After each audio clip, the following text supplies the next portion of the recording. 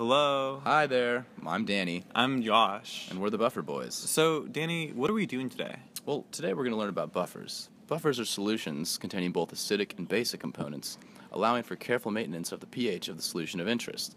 Thus, if a significant amount of acid or base is added to the solution, the pH will only slightly increase or decrease. Okay, Danny, so what's the first step when we're trying to make this buffer? So, first of all, we're going to have to weigh out the exact amount of buffer that we need. In this case, we're making a 1 molar solution. Wait, hold on. What's a 1 molar solution? So if you recall, molar is a measure of concentration. It means 1 mole of solute per liter of solution. In this case, we're using tris, which has a molar mass of 120.11 grams per mole. So we're going to use 120.11 grams per liter. Yash is now weighing out 120 grams, and notice how he tared the scale, which means set to 0 before adding any solid. It is important also to be sure to close the sliding doors to ensure that no wind or any other draft will make the measurement inaccurate.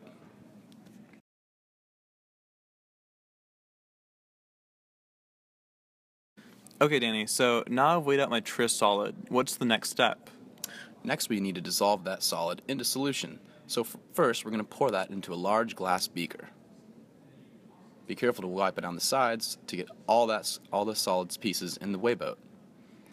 Next, you want to add your water. Be careful, use a graduated cylinder when measuring out water. It's more accurate than using a beaker. Once all the water has been added, place it on top of a magnetic stirrer. Is that going to help it dissolve? It's crucial. You don't want to be standing there with a spoon mixing for an hour.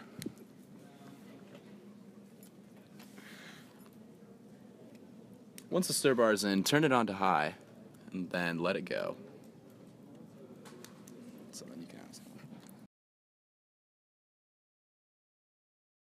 As previously stated, maintaining the pH of a buffer is extremely important. You must remove the electrode from the storage solution and rinse it with water. After you've cleaned your pH meter, be sure to make sure it's calibrated. To do that, place the pH meter in buffer with known pH. Make sure you stir and wait for the adjustment to occur. This is a time-consuming process.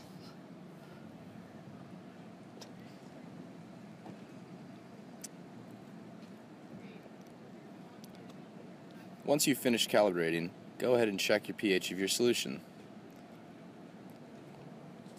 We're targeting a pH of 7. To lower the pH, add a strong acid such as HCl.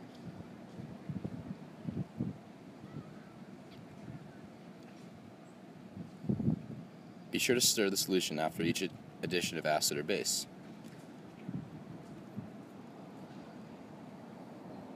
If you've added too much acid, add some sodium hydroxide to bring that pH up.